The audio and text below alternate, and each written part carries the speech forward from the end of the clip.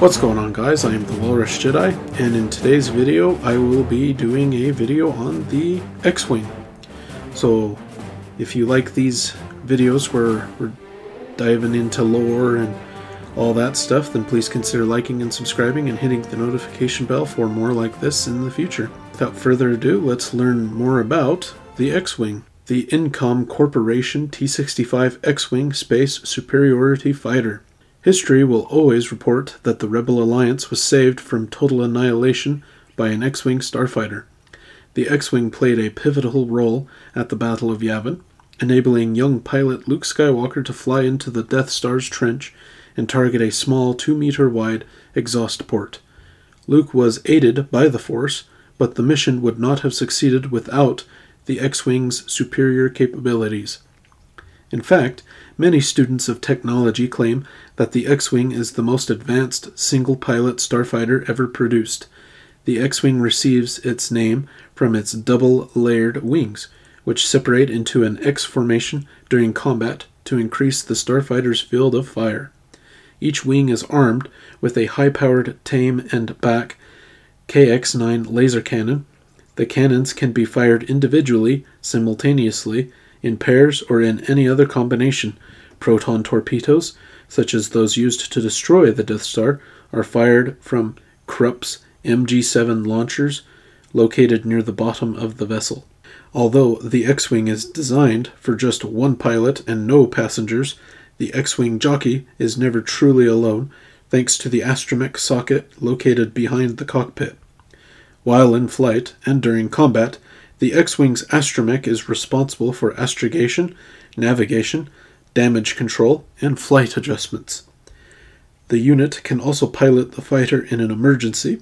R2 astromechs assigned to X-Wings carry up to 10 jump coordinates for escapes into hyperspace. One of the X-Wing's greatest assets is its durability.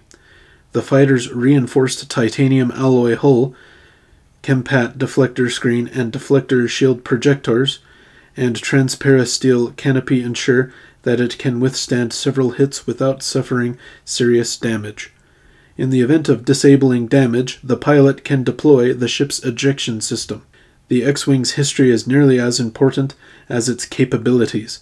Designed by Incom Corporation in the early days of the Empire, the X-Wing schematics found their way into Rebel hands. When several Incom engineers defected to the Alliance, the Rebels began producing X-Wings in modest numbers, and the vehicle quickly became one of the most important weapons in the Alliance arsenal. Since the Battle of Yavin, several X-Wing variants have been produced. The T-65A3 is a simple upgrade with improved shields, laser cannons, and targeting computers. The T-65AC4 was designed for increased durability and can withstand more punishment than other X-Wings. A reconnaissance X-Wing, the T-65R, or Snoop, lacks weapons and instead carries a host of sensors. The newest version of the Starfighter, the T-65XJ3, was introduced shortly before the fall of Coruscant to the Yuuzhan Vong, and includes 3 proton torpedo launchers. The majority of XJ3 X-Wings are operated by Jedi. And then here in this picture you have a diagram of an X-Wing.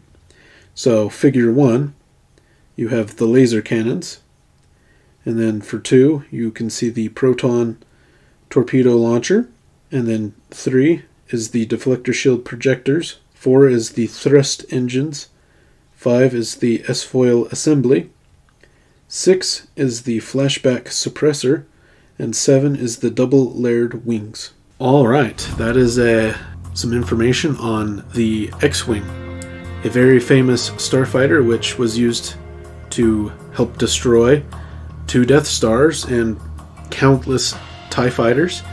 And yeah, it's a very popular ship. It's one of the most iconic ships in Star Wars, and a lot of people like it.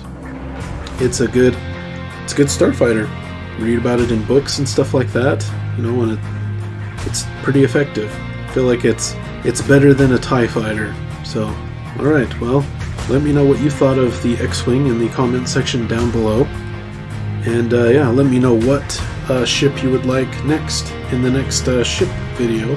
It'll be fun to discuss more ships.